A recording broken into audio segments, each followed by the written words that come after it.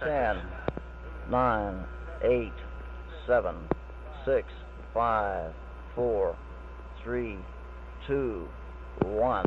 MDS. We have ignition. We have a liftoff. Roll program is in on time. Vehicle response is normal. TVC bus voltage looks good. Tank pressures look good. Okay, MDS. Engine program was in on time. Vehicle response was normal also.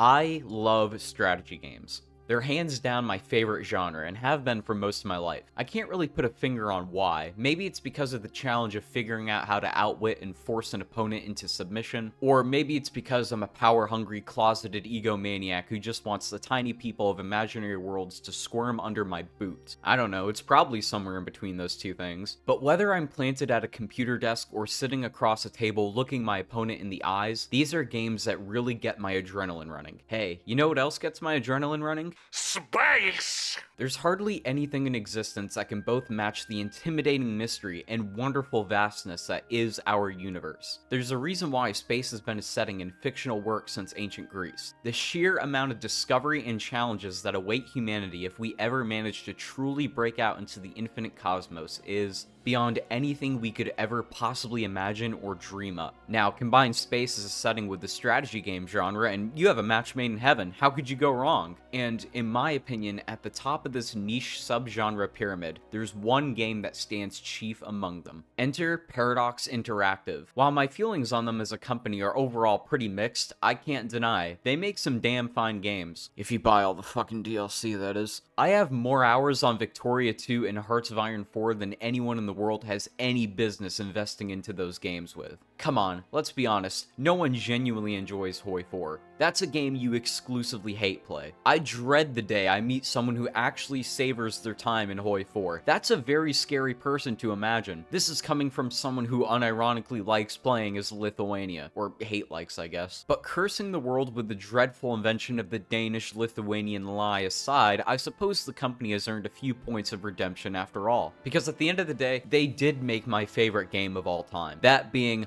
Holocaust Simulator. No, wait. Right. Ultimate Racist Supreme. No, wait. Stellaris, that's right.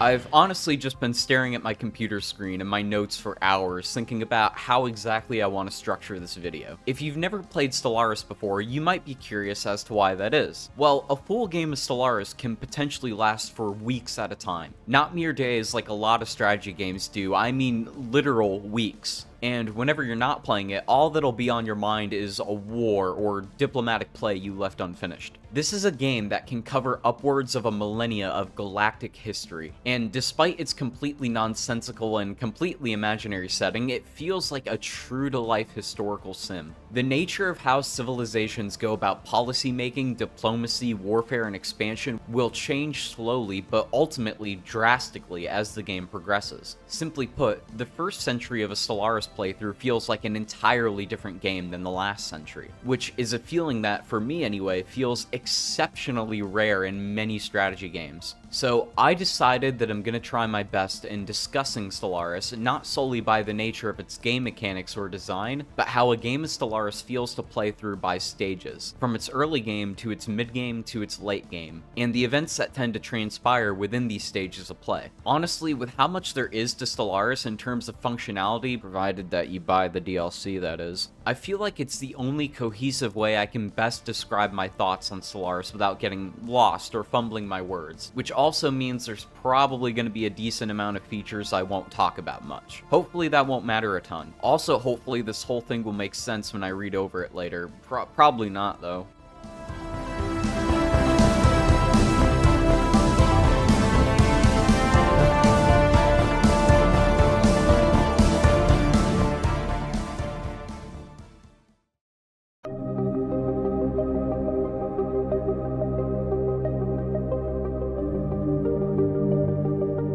The very first thing you're confronted with when starting a new game of Stellaris is a civilization selection screen. Of course, all these options are retarded and no one who is mentally sane would ever think of playing as them. Well, except for the Earth Nazis, those guys are cool. No. This right here, this is what you really want to see. When creating a civilization, pretty much everything is customizable about who they are, where they come from, what their culture and values are, and the morality of their government, which, as you can imagine, can lead to some pretty wacky and zany scenarios. Whether it be an empire of hive-mind fungaloids who worship a big tree, a democratic political powerhouse that can sway half the galaxy to like them through friendly ethics. Democracy is non-negotiable. A race of zealous birds who do nothing but wage war on glass-conquered planets. Or, you know, just space roam. I think the devs absolutely knew a lot of people were gonna do space roam, because Latin names are one of the default name presets for humans. This despite the fact that Space Athens is obviously the superior civilization and will always beat space roam. Me personally, I hate playing democratic. I always play imperial, or start off as dictatorial and eventually proclaim an empire when enough time goes by, because, you know, I'm a filthy fucking LARPer who likes doing dumb historical stuff like that. Want to know why I prefer imperial governments? Because democracy sucks. The more democratic your government is, the less things you can do, meaning less fun. But before you can have any government, you require living things that need to be oppressed in the first place, and there's no shortage of volunteers. Several different species exist to choose from, with many varying phenotypes among them. With humanoids, there are humans, of course, and there are literal Scottish people, Mr. Leonard Spock from That One Fish game, and many other interesting choices that have absolutely zero chance of ever being chosen by me. This dude fucks. There are also more animal and plant-derived species like avians, mammalians, that hot fish dude from Zelda, Groot from FreeMarvelMovies.com, and my favorite, Mushroom Man. You were beaten by a person who chose to put Mushroom Man in their deck. That's how bad you sucked. Generally speaking, not much in terms of gameplay drastically changes by selecting any particular species, except for some different traits and certain in-game decisions that can be unlocked over time. An example being that when a lithoid species is switched to an undesirable species, you have the option to actually just literally melt them down into minerals, as opposed to slaughtering them and making food resources like with other species. Yes, by the way, genocide exists in Stellaris. Yes, I will explain more about it later, and yes, there is enough nuance to it to warrant elaboration. No, where the main draw for your species lies is in the traits you assign to them. Are they skilled warriors or are they skilled politicians? Are they skilled artisans or merchants? Do they like to migrate or stay in one place? Are they lazy or do they work too hard? What kind of planets do they have an easier time living on? Ocean, desert, forested? A fish species that doesn't even live in the water? The Corn?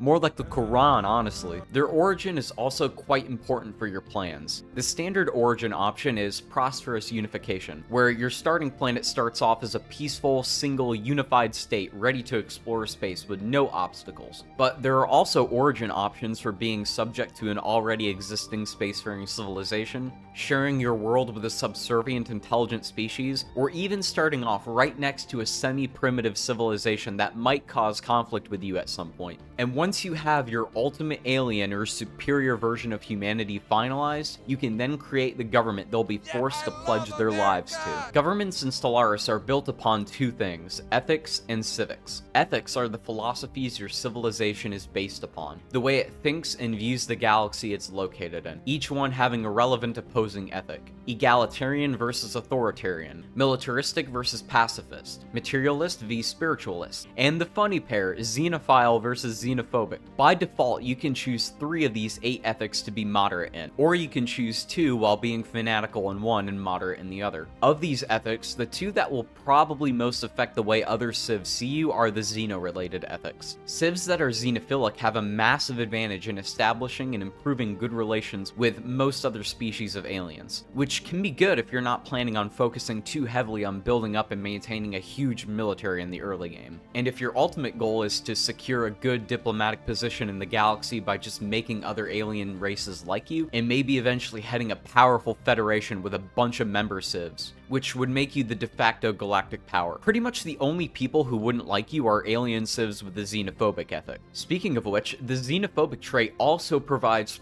pretty good buffs for the early game, namely in regards to expansion. The xenophobic ethic gives you a nice discount for constructing star bases in unclaimed solar systems, so xenophobic civs can potentially grab much more territory before encountering too many other alien empires. They also get a few additional small things, such as exclusive access to the galactic slave indentured servitude market, and their fleets also having access to the Armageddon orbital bombardment option. So if your aim in a war isn't to conquer colonies, but instead to destroy them, it'll be much faster to destroy the population of the planet. Or if you're feeling particularly Covenant-like, much faster to glass them and render the worlds uninhabitable. The downside to this trait, of course, being that everyone around you will fucking hate you. Even other xenophobic aliens will hate you. And in order to be even a little bit okayish with another empire, you pretty much have to dedicate every diplomatic asset you have to just improving their opinion of you. And even then, it's not like they'll be friends with you, they'll just be less likely to invade you. So yeah, xenophobic, it's pretty cool, and it can help you straight up Conan the fucking galaxy. But you better be militarily on guard pretty much at all times. Definitely max out the fleet limit as early as possible and race for military tech whenever you can. Honestly, the other ethics are cool too, but they don't affect the player as much in the early game as the Xeno ethics do, and are more part of a long-term vision, helping with things such as gaining and preserving unity and influence, improving worker output, and even outlawing the production of robot workers. But while ethics may be the philosophy of your government, civics are the culture of your society. Depending on the traits of your species and the ethics you select, certain civics will be locked and unlocked to match the tendencies of your people. Some offer only good bonuses, while others offer drastic bonuses along with some negative side effects. There are civics that offer bonuses in industry and agriculture, give power to your aristocracy or the peasantry, promote military, bureaucratic, or civilian culture, or promote a more centralized or more feudal-like hierarchy, as well as more specialized options related to things like religious zeal or slave trading. Once you finalize your government and societal standards, you can name your empire and design your flag, completing your civilization, beginning your, hopefully, long history of exploring and conquering the great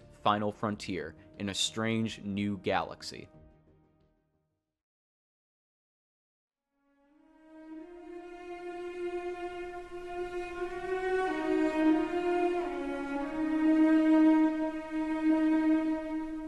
Regardless of whatever it is your civilization turns out to be, the very start of the game will tend to fundamentally be the same every time. You are alone. You don't know of anyone else's existence, or if there may even be any forms of life anywhere. You have no colonies. Your elementary at best level fleet is small, primitive, and has no experience. All you have that's of any use is a science ship equipped with a newly invented FTL drive, and a single shipyard to build more of these special ships at. What I find actually kind of funny about this is the implication that literal faster than light speed travel is easier to obtain tech than a colony on Mars. I guess Musk buying out Twitter had greater implications than we previously thought. So it's very likely that when starting a new game, exploration will be a top priority in the player's mind, sending out science ships to survey and scout out neighboring stars. You may have already noticed these grayish lines between systems. These lines are referred to as hyperlanes, points of linear travel through empty space between stars. Each star, of course, has a number of planets orbiting around them, all of them waiting to be surveyed by your teams of scientists. Once a star system has been completely surveyed, that's when you're given the opportunity to possibly claim it as your own. Simply by building a starbase within a system, it'll automatically be incorporated into your civilization's territory. It doesn't even need to share a hyperlane with another one of your systems, though in those cases it'll be more expensive to build. You may have noticed already that not all hyperlane routes are created equal. Many star systems will be connected adjacently to 3 or 4 or more other star systems. Quite often, chunks of these systems will be connected to other chunks of systems by single choke point star systems, meaning that if a civilization hypothetically managed to build starbases in these positions, they would also automatically claim by de facto all the systems closed off by grabbing said choke point stars. And thus, this will be, for players at least, because the AI really sucks, the very first objective of the game: race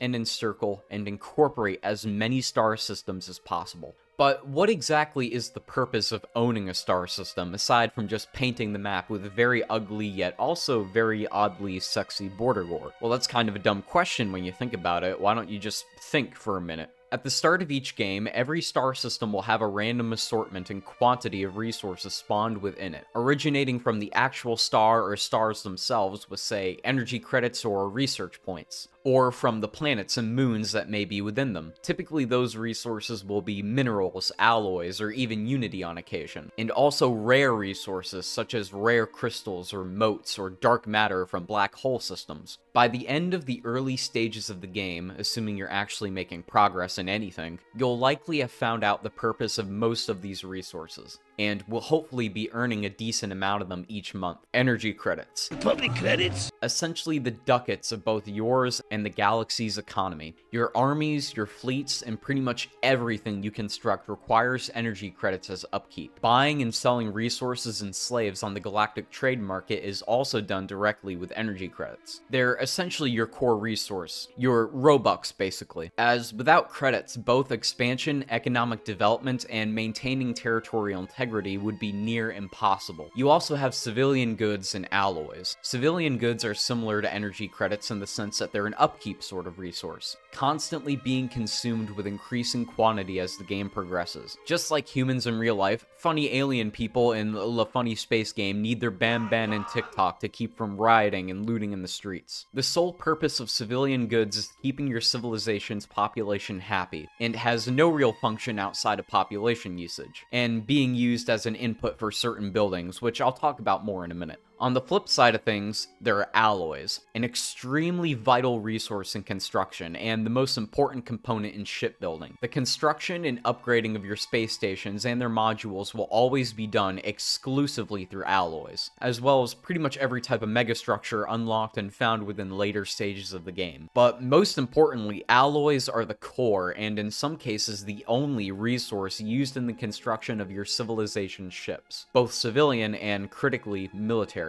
The speed and quantity at which you're able to crank out fleets will be due in part to how many alloys you pull each month. So it's generally a good rule of thumb to keep track and steadily increase the amount of alloys produced as the game progresses and where they'll be allocated to. However, I'd argue the most important resource in the game are minerals, because they are essential to properly maintaining a healthy industrial sector. Although a deficit of minerals is not as crippling as a credit deficit, it's still not something you want by any means. Minerals are the main resource for building buildings on planets and expanding districts on them as well. Buildings are, well, just that, buildings, shocker. Individual smaller structures that you can construct that intake one resource and output another as a result. Certain resources, such as amenities, which produce a large happiness bonus on their respective planet, can only be acquired by constructing specific buildings such as holodomes or gene clinics. And much of the food that you produce will be grown in hydroponic farms. Planetary districts are also very important to further developing a planet. The types of districts that can be built vary from colony type, but generally there are 5 main types: residential, power, mining, industrial, and agricultural. Residential districts will provide large housing and small amenity bonuses to a planet, but siphon quite a bit from your credit production. Power, mining, and agricultural sectors will add a number of their respective resources to the planet's production catalog, with mining and agricultural ones requiring an upkeep in credits. And industrial sectors, which will take in minerals monthly, but will output both civilian goods and alloys. With the amount of diversity and combinations that exist between the districts and the many different buildings you can build, this leads to a plethora of different functions a planet can serve in the Empire, whether they be mining, farming, science, administrative, or even fortress worlds. And speaking of worlds, planets exist. Planets literally exist in the space game, guys. Planets in Stellaris come in many different types: terrestrial, gas and ice giant, barren, lush, frozen, blazing, uninhabited, and primitive, all of which can, or can potentially, provide the most precious commodity of all: living space. In Stellaris, people are a resource, and your population is not static, and it will constantly be growing and migrating so long as you remain in the game. This can be a problem. There's only so much you can construct on a single planet. Eventually, worlds will become overpopulated, and without enough housing or resources and jobs to go around, people are going to get restless. Most of the time a revolution breaks out in Stellaris, it will be because a planet's population feels neglected, whether this is due to too few amenities, underdeveloped housing, or even a lack of employment. Colonization is the most long-term solution to this problem, so that way, when a pop, i.e. a unit of population, feels their needs aren't being met on one world, instead of revolting, they'll just simply migrate to a freshly inhabited, less populated world, assuming they're allowed to on their own anyway. In the early game, your options for colonizing are somewhat limited. Obviously, your native population, whatever they may be, evolved to live on only a specific type of world, and the environment of that world will therefore be what your race is best suited to live on. So if your homeworld is a desert world, for example, desert exoplanets will provide the best habitability for your native species. And barren worlds, similar to Mars and gas giants, will be completely untouchable in the early game, though later on you can terraform them and even build like weird Cloud City type colonies on gas giants. Meaning that your first initial colonies, though still helpful, will likely be established on harsher, more foreign worlds, even if you're lucky enough to snag a few perfectly compatible ones as well. However, the most interesting planets are hands down the primitive worlds. Primitive worlds are exactly what they sound like: planets that are inhabited by a native population that hasn't yet discovered FTL technology. The technical levels of these worlds can vary from the Stone Age up into pre-FTL Space Age, with technological progression being constant as the game progresses. So a primitive planet could start off the game with gunpowder level age of technology, but after 100 or even 200 years it could ascend to FTL level awareness. And when this happens, this newly born civilization will break away from your own, and you'll have to make a decision if this occurs. Do you offer them vassalage in exchange for protection? Do you just let them stay independent as an unimportant minor enclave in the middle of space? Or do you invade them and forcibly bring their people into your fold? It all really depends on your playstyle and what you imagine your own civilization to actually be like, and how you believe they'd realistically respond. Luckily, that won't likely be something you'll have to actually worry about until later, and you can instead in the meantime just passively, or aggressively, observe them from space and use them as a farm for research points, and also optionally protect them from devastating asteroid impacts, while simultaneously hoping they don't go extinct in a nuclear war. Or you could just straight up pull Half-Life and just 7-hour war them while they're still primitive. That's also very valid, and it's pretty fun too. Everything I've mentioned thus far is what the early game Stellaris is largely made of, and it can be quite chaotic at times, but also at times very fun. It is essentially an adrenaline-fueled rush to grab empty swaths of territory and explore as far out as you possibly can to try and secure as great an initial position as you possibly can. Even if your empire in-game is unaware of it, you, the player, know that there are other civilizations out there in the void, expanding expanding and colonizing as frantically as you are. But all you can really do is just continue to expand. That is, of course, until you finally encounter one.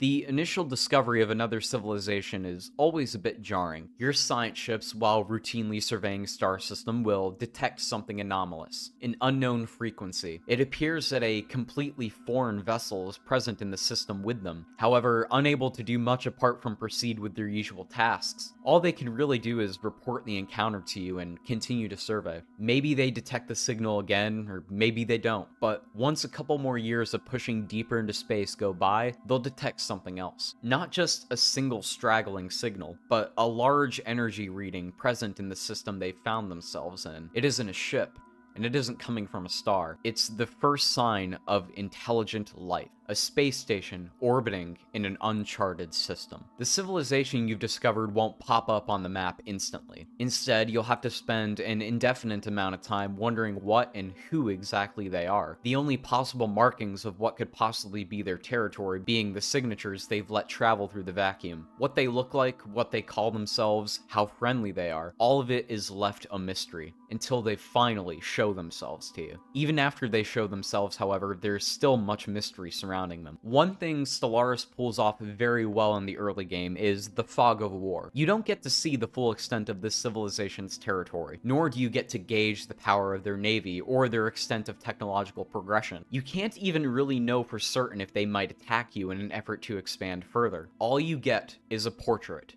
and a few bordering systems. But what is for certain is that their pocket of space is cut off to you, so it'd be wise to focus expanding elsewhere, which will hence lead to a faster exploration of fewer hyperlane chains, until inevitably you find another alien civilization, and another, until finally a local neighborhood of empires is established. It's at this stage that expansion will greatly slow down, and you'll begin to shift your focus mostly to your interior, developing your economy, colonizing more worlds outside of your core group of planets, and hastily fortifying your suddenly newly established borders. And it's at this point the first wars you'll fight will break out. Now, early game wars in Stellaris hit different. Keep in mind, these wars will occur long before you've researched a good amount of military tech. So your naval capacity will likely be relatively small, only allowing for the creation of maybe 2 or 3 fully powered fleets, which themselves will be of a small fleet size limit. And on top of that, they'll likely be made up largely of corvettes, with possibly some frigates strewn about if you're lucky enough to have researched those by then. In fact, at this point in the game, star bases may be more powerful than an entire fleet if they're decked out with weapon modules, and accompanied by a complement of defense platforms. Whereas in the late game, one side will typically eventually overpower and push into another. Early game wars can be very slow paced and run on for years on end, and instead of a crushing victory, many of them tend to fizzle out in borderline stalemates with minimal gains. Despite that though, there are usually plenty of good reasons to launch these primitive wars against your neighbors. One of the most obvious, of course, being to try and limit the power of potential future enemies. This is especially the case if they happen to control a particularly well-positioned choke point system that may be a pain to break through later on in the future, or if you happen to know they hold a slight advantage in resources that you can't allow to be exploited. If you do decide that a war is necessary to wage in this stage of the game, it's best to try and get it out of the way as early as possible, as once you have the privilege, or perhaps misfortune, of encountering enough alien civilizations, the first major galactic-wide event will finally kick off, the formation of the galactic community. And once that happens, you can expect defense pacts and even federations to start to form. And this is where a game of Stellaris really begins to heat up, as you and your neighbors make a final transition from being a collection of regional powers floating in empty space to being a part of a galaxy-spanning game of politics and grand strategy.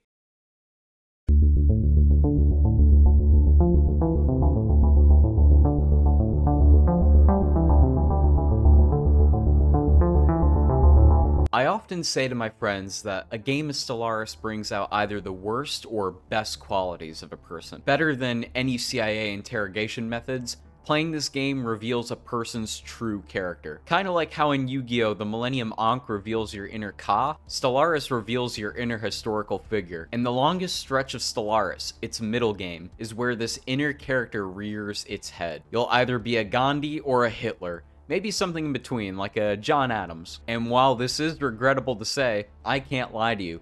Being Hitler is fun. I'm still waiting on the final solution expansion for Hoi 4, by the way, Paradox. Being that this is the point of the game where politics and managing your interior to keep on par with your neighbors becomes more important than ever, this is the time where deciding your domestic policies and finalizing your approach to other alien species will matter the most. Of course, there are as many different directions the game can go from here as there are people who ever make it this far into a Stellaris game. But there are trends. For people who hate fun, their ultimate goal may be to form some sort of grand alliance of like-minded states, carving out a strong grasp on galactic politics by way of a strong federation, or by heading a rallying effort of other empires to your side and gaining their support for xenophilic and egalitarian causes. Essentially, cementing yourself in a place of power without necessarily doing so through coercion and warfare. And if that sounds interesting at all, well, I bet you're real fun at parties, huh? Look guys, this isn't Crusader Kings, where patience and scheming is rewarding. This is Stellaris, a game where entire planets represent the smallest scale of management, and where it can take a few in-game years to research even a single bit of tech. The developers didn't give me this awesome ship designer or the option to mass-produce clone armies just to sign non-aggression pacts. I want to officially state now that no action I take in regard to this video game at all represents my real-life personal beliefs or ideologies. All humor aside, really the best way to keep your stability and security healthy in the long term is to go full 1984. In terms of diplomacy, outside of espionage activity, there's basically not much you really need to do. So much as just needing to keep as much of your economy centered around the military-industrial complex as possible. Because, from this point forward, basically everyone around you is probably going to hate you. A lot. People are probably going to be sanctioning you for the monster you'll become. But, if you dedicated a lot of your time in the early game building up your navy and developing your dockyards, you'll probably be in a good spot to rapidly expand by the time you reach the mid-game. Remember that the sooner you hit your neighbors hard, the less likely they'll be a threat to you later. There are a multitude of ways to actually wage a war in Stellaris at this point. I think the ideal way for most people to go about one is to mix the usage of naval and ground forces, blasting away fleets and securing large swaths of space just to make way for army invasions on enemy colonies and grand, swift, and decisive campaigns. And while those may work for some people, you have to remember something. I don't conquer for glory and waging historic battles. I conquer for living space and security. I'm less of a Napoleon and more of a Sherman. Typically, a war against another large power in Stellaris isn't clean or swift for me. They tend to be slow, surgical, and most importantly, scorching. Typically, an initial first priority will be the strategic entrapment and destruction of enemy fleets, lulling them into unoccupied territory and subsequently pouncing on them. Ideally, within the time of only a handful of battles, their navy will be a shadow of its former self. Giving them any moment of respite is a big no-no. If I have the means to manage so, I'll usually dedicate one or two of my fleets to chasing down and continually battling their battered fleets. Otherwise, the entirety of my naval capacity will be dedicated to securing starports and other vital strategic points like, say, ancient megastructures all along the boundaries of my claimed territory, and doggedly defending them at all costs. These strategic points serving as the front lines of combat while I, well, work on things behind the lines. What kind of work do I mean exactly? Well, when you successfully occupy a star system in Stellaris, if an enemy colony or colonies happen to be in it, they don't automatically flip to your side. This is where your armies will come into play. Now, unless you're landing multiple armies or have one with a strength level in the thousands, it's typically not a good idea to just invade planets as soon as possible. Planets have garrisons,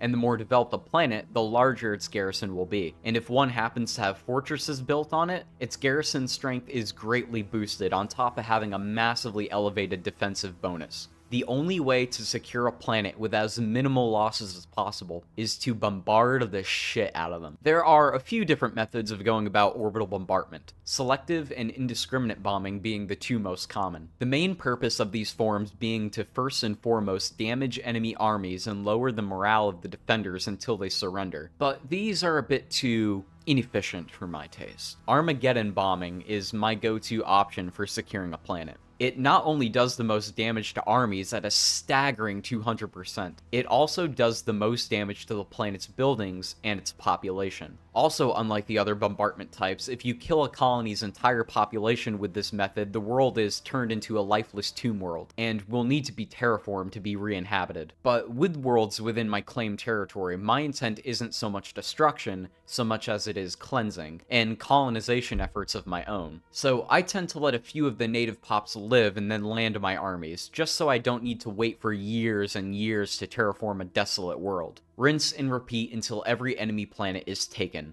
So I've done it, right? I've won the war. I've taken all the worlds that needed to be taken, and I've occupied every one of my claimed star systems. Well, not quite. It's not very common in Stellaris to annex a power all at once. It typically takes a few wars to do so. So the best way to ensure that your opponent can't recover by the time you declare war on them again is to burn what remains of them to the fucking ground. If I haven't already taken them as part of my war goals, capital and administrative worlds are always a primary target for what I call glassing campaigns. As you can probably guess from the name alone, the main goal of these campaigns is purely destruction. Glassing as many enemy colonies as possible until I just want to make peace that badly. Ideally, by the conclusion of a war with me, a large chunk of an enemy's territory has been stolen, their resources are sapped, their economy ruined, and their population slashed to a meager fraction of what it originally was. Like I told you before, scorching. Be sure to rinse and repeat until you no longer feel threatened by the people on your borders. Warfare, however, is not the only factor in ruling over an Orwellian or, well-lubricated space empire. Managing your own population is a huge part in keeping the peace. More specifically, letting your native population enjoy the best your government has to offer at the top of the social hierarchy, while also enslaving everything else with a pulse inside your borders. Maybe even disposing of the larger enslaved groups because they may be too threatening to keep around. In this regard, the developers of Stellaris are honestly quite ballsy, because genocide is not just a flat option. In fact, there are a multitude of methods to wage entire genocide campaigns against aliens, and some are more devious than others. In order to, put politely, lower the population of a certain alien race, you need to first set their status in the Empire as undesirable. Once this is set, you select the species purge type. Displacement, neutering, and necrophage are the three most, merciful, I guess. Displacement and neutering are the two most self-explanatory, I'm sure. The former is basically just forcing them out of your territory and into your neighbors, while the latter is just making sure they can't produce any more of their relative pops on any of your colonies. In neither case is anyone actually dying, although the people bordering you are probably going to get really pissed off for the refugee crisis you've caused if you choose displacement. Necrophage is the most unique of the non-lethal options, as it literally turns the undesired species into your native species, although you can only do this if your race has a necrophage origin. But purges aren't really all too fun if they're non-lethal, right? And this, my friends, is where the real fun begins. Forced labor, chemical processing, and processing, all of which have a monthly pop decline of 50. Forced labor is a classic, of course, presumably sending the species in question into the mines and onto the farms. This option gives a respectable +3 minerals and +3 food per pop until the unit is killed. Assumably killed in a gory agricultural accident or by a heart attack after hearing a Minecraft cave sound. Chemical processing and processing are where things get a bit disturbing. In the words of Stellaris itself, they will soon attain a more efficient form. Both of these purge types literally involve the euthanizing and, well, processing of their bodies into a particular resource. With chemical processing, all pops involved produce +6 energy credits. And with standard processing, it depends on the species of the pop being purged. Organic life forms give +6 food, lithoids +4 minerals, and robots +3 alloys. And yeah, backbreaking slave labor is cool and all, but this screams Spanish Peru, or like Portuguese Brazil. Murderous, yes. Genocidal, I'm not too sure about that. I was promised Auschwitz in space, and instead you're giving me 17th century Hispaniola. Well, hold that thought. There is one last purge option that hasn't been covered yet. Extermination. This certainly is the most effective, but also most contentious of all the purge options, with a lethality rate of 100 pops per month, but with a happiness penalty of minus 1,000%. Not to mention the fact that in most games it tends to be outlawed by the galactic community. If the species you're attempting to exterminate is large enough, it will lead to violence, possibly even to a rebellion. The best way to avoid any serious resistance is to keep the species in question spread out across your territory, and to use the species migration controls very liberally, transporting clumps of them off to different worlds in regular rotations. Soon enough, any possibility of them fighting back will be dashed, as their population continues to decline with increasing efficiency, the pops that survive escaping into other empires. But purging, as efficient of a solution as it may be, is not always the most efficient one. One problem with this type of playthrough, that being a closed-border, xenophobic civilization, is how low your population will be in comparison to other more open civilizations. Whereas a democratic and xenophilic empire may have a population as high as 1,000 pops later into the midgame, an empire like mine may have a bit over 300 native pops, close to 500 maybe if I happen to get really lucky with colonization, or make an effort to terraform a ton of otherwise unprofitable worlds. Point is, relying solely on your dominant species is not a very practical thing to do for its own set of reasons. If the end results of my campaigns of destruction against other civilizations has taught me one thing, underpopulation can be a very serious, very crippling issue, namely in regard to long-term inferior resource production and a lack of scientific progression. What's the solution to that? Indentured servitude. Now, slaves, they may not literally even be human or whatever the hell this is, but that doesn't mean they don't have some use. The main use being to shore up whatever you lack in manpower in pretty much any area of your empire where said manpower is needed. Like purge types, there are plenty of slavery types to choose from for an enslaved species, but the only two you'll probably ever really need are chattel slavery and battle thralls. I don't even know what this says. Battle thralls are a bit situational. As the game says, they're essentially weaponized serfs. Thralls can fulfill jobs such as police officers, duelists, which produce amenities if your empire has a warrior culture, and they can also fight in what are essentially cheap and expendable slave armies with a 20% damage bonus to enemy armies, but with a 20% happiness debuff. Not as good as clone armies, but they're alright if you don't want to use your own native population as soldiers. Chattel slaves, however, are probably the type of slave you'll most often use. They serve no purpose other than taking the dirty, low-class jobs like mining, farming, and working in factories, with a 10% productivity bonus on top of whatever it is their enslaved species can pull in by default. And, the best part,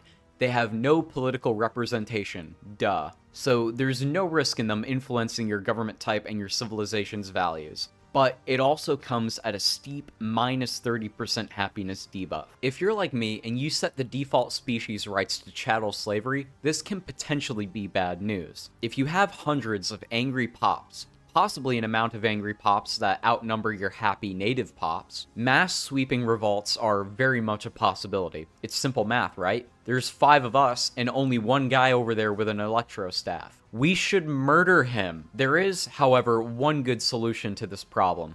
Slave colonies. That's not an actual type of world in the game. That's just like something that I just started doing on my own. Worlds stuffed to the brim with enslaved pops, possibly up into the hundreds, that have no housing and no amenities, just filled up with industry districts and work-related buildings, serving no purpose but to hold your excess slave populations and produce a ton of resources. Slap a couple fortresses down and build some orbital architecture to increase security and productivity, and boom, the ideal forced labor planet. Typically, I'll try to have at least 1 slave colony per sector, or 2 if the population of the sector is high enough to warrant it. It's probably worth mentioning that while this is a pretty decent way of minimizing security risk and maximizing productivity, it's not foolproof. It's more of a strategy intended primarily for containing slave results and not outright preventing them. If they're not monitored well, a slave colony can easily burst into a full-fledged rebellion, sometimes bringing neighboring systems into the fold with them. And these rebellions can get complicated,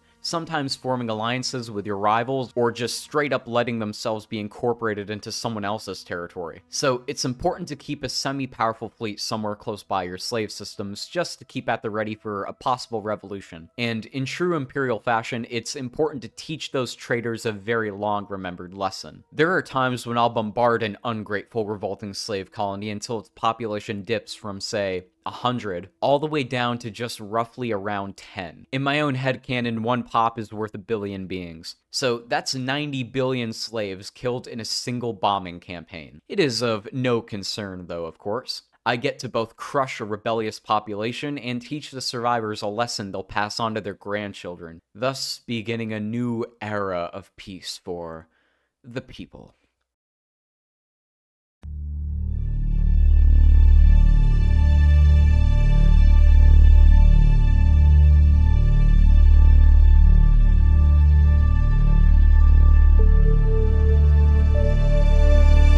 In the Legends canon of Star Wars, the objectively superior Star Wars universe by the way, there's a species known as the Yuuzhan Vong. Almost entirely on their own, they managed to conquer large swaths of the galaxy, nearly destroying the New Republic in the process. Extragalactic in origin, the Yuuzhan Vong wielded a wide array of superior weaponry that could hardly be countered by the likes of any known capital ship. Only by banding together, a galaxy-wide coalition of New Republic, Imperial, and Independent worlds were just barely able to prevail over the merciless Yuuzhan horde. This Pyrrhic victory, however, came at the cost of over 300 trillion combined lives across every species of being in the galaxy, a collapsed galactic economy, and thousands of planets being utterly annihilated. I suppose you could say it was a crisis of sorts. And with that, we reach the endgame, Galaxy Crises. It's probably worth noting that by using Unity, the player can select specific ascension perks that allow themselves to become the Crisis. But I won't be talking about that, as aside from the whole Star Eater thing, it's not really as crazy as it sounds. It's basically just you becoming Nazi Germany in space. Or well, in my case, more of a Nazi Germany in space. There are many different factors that actually go into an endgame crisis spawning in Stellaris, and honestly, I can't even name what all of them are. The most important criteria for any of them, however, is that you've reached 25 years after the endgame pop-up. By default, the endgame year is set to 2500, though I hear a lot of players like to set it to 2400. There are 3 main types of endgame level crises: Prothorin, Extra-Dimensional, and Contingency. Prothorin in particular is quite similar to that bit of Star Wars lore I shared earlier. The Prothorin Scourge are a weird, psychic, tentacle monster-like species whose origins are extragalactic in nature. This is the crisis with the slowest burn to it. It'll start off very innocuous in nature, if a bit strange, with the detection of subspace whispers long off outside the boundaries of the galactic disk.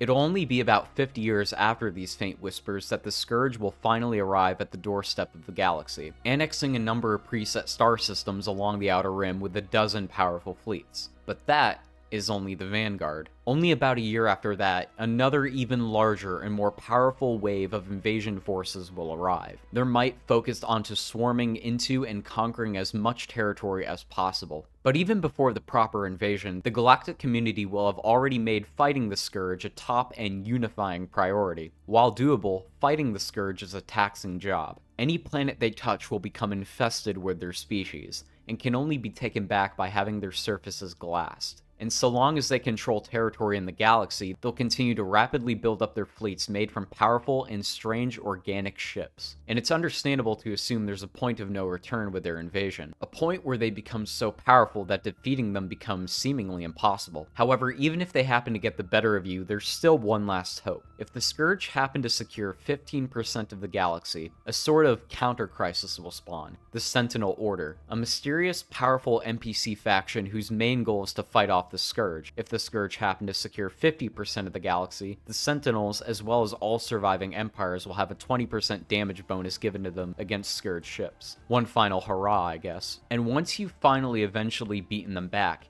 you can't help but ask, at what cost? Dozens of habitable worlds will have been destroyed, entire civilizations will have been wiped out, the entire galactic economy is ruined, the galaxy has been ravaged, but thankfully not destroyed, and it will be rebuilt. The next crisis type, extra-dimensional invaders, is not as interesting as it sounds. While it is still fun, I feel like it's maybe a bit tamer than the name would have you believe. The crisis begins with a sudden, immeasurable power surge in a random location in the galaxy. That sudden surge was the result of a portal that has manifested out of nowhere, destroying any starbases in the system it appeared in, and emerging from out of said portal a massive, powerful fleet commanded by mystical beings known as the Unbidden. This is the only one of the crises that will spawn spontaneously. 15 days after the initial fleet, another powerful fleet will appear from that portal. In 15 days after that, another fleet. And for the next 2 years, fleets wielding unspeakable power and might will continue to spawn at random intervals, with a maximum fleet limit of 2,000 ships. Similarly to the Scourge, the galactic community will try to unify itself against this existential threat. Unlike the Scourge, the Unbidden have only one point of entry into the galaxy, their portal of origin. Destroy the portal, and the Unbidden will quickly wither away. In order to destroy this portal, a number of portal anchors that also spawn in randomly must be destroyed first. Going back to Star Wars for a moment, the battle for the portal reminds me a lot of the battle over Endor. In order to destroy this portal, you'll likely be throwing every single ship you have into the fray. The Unbidden will do the exact same thing. If a hostile fleet is detected in the portal system, every fleet they control will be recalled to defend it. It's an all or nothing affair, victory or death. What I find most interesting about this crisis, however, are the two other interdimensional species that will spawn into the galaxy as well. If the Unbidden manage to conquer at least 15% of the galaxy, it will lead to another portal opening up somewhere, spawning in fleets controlled by the Aberrant, and a few years after that, the Vehement will spawn in much the same fashion. Both races are mechanically similar to the Unbidden and will also be hostile to all empires in the galaxy, but they're also hostile to one another, so it's like a massive civil war going on amidst this invasion of the galaxy. And it can be pretty fun and chaotic, not gonna lie. Though interdimensional fleets are insanely powerful, they have one very crippling weakness. Their ships have almost no armor at all, but are very heavily shielded. So the best way to fight these invaders is luring them into pulsar star systems where their shielding is nullified. It's very much like melting down steel. And speaking of steel, we've reached the last endgame event, and this is probably the most interesting of them all, the contingency. Basically Terminator in space. This crisis is pretty much my main justification for why I don't produce androids and keep only biological slaves. The crisis starts off with a small event, a mysterious ghost signal that bounces across the galaxy from empire to empire, and over the next several years, a number of events will kick off for every empire still in the game that involve the mysterious disappearance of robotic pops, all while the strange, enigmatic signal continues to grow in strength.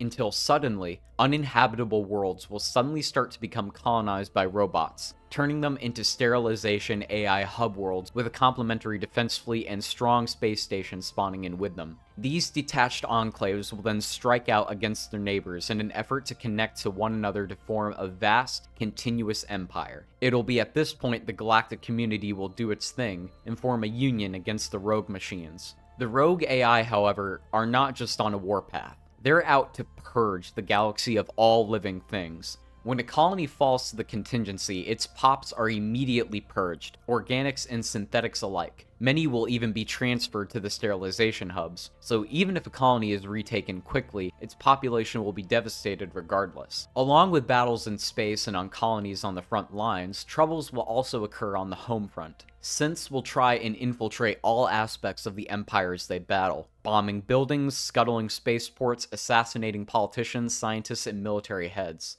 As a huge fan of the Terminator films, this crisis really interests me, and it's probably my favorite one. And much like how Skynet has a central core that controls all of the actions of its war effort, the contingency can only be beaten by destroying all of its sterilization hubs. This in turn will reveal a hidden star system at the fringe ends of galactic space, containing a fifth and final AI planet named Nexus 01, the origin point of the ghost signal and guarded by several insanely powerful AI space stations. If you manage to defeat them, the ghost signals will immediately disappear and all contingency fleets will self-destruct. Again, this crisis is a very good example of why you really shouldn't use robotic pops.